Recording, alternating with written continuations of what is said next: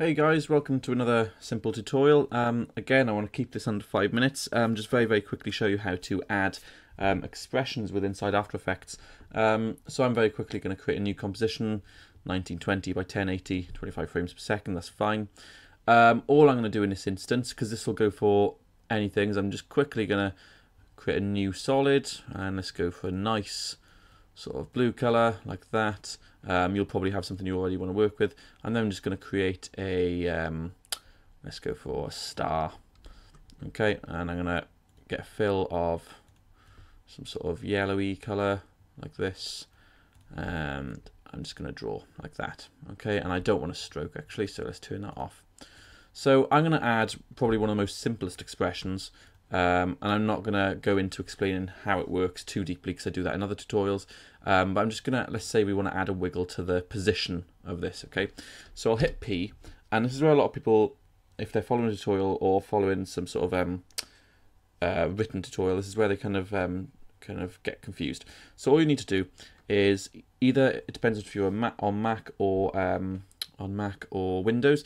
On Windows it's Alt, and on Mac it's Option. Just hold the Alt or Option key and then click the stopwatch, okay?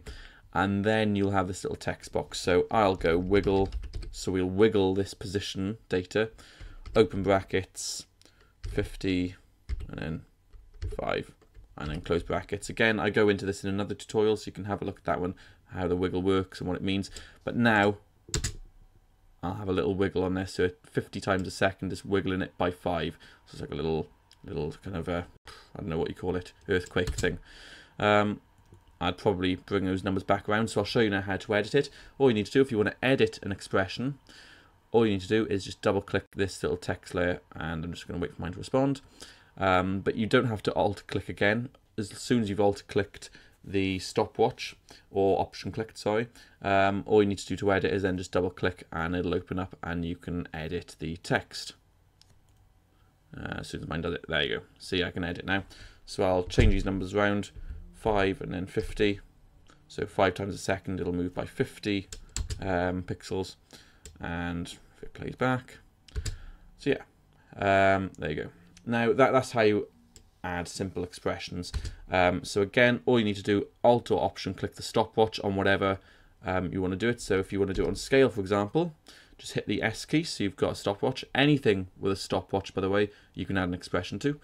Alt or Option, and then click, and then you can, I'll just type another wiggle, 5 and then 200, close that.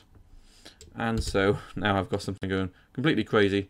Scale's going everywhere, and the anchor point isn't in the middle, so that's why it's going a little bit weird. Make sure this anchor point is dead in the middle.